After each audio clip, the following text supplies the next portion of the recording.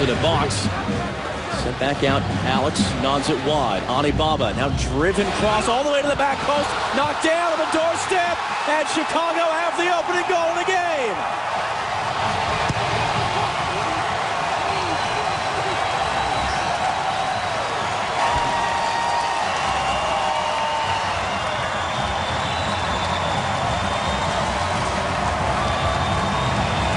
Well, the coach in Kansas City might be asking the questions. The Chicago Fire have the lead. What a ball this is for Baba. He just hits across the ball towards the far post. It's Duca who keeps it alive, and well, Hunter Jumper, his second game, gets himself a goal. Somehow gets his head to the ball, he's brave, and he gets a final touch past Jimmy Nielsen. What a ball this is for Baba. Duca does well to keep it alive.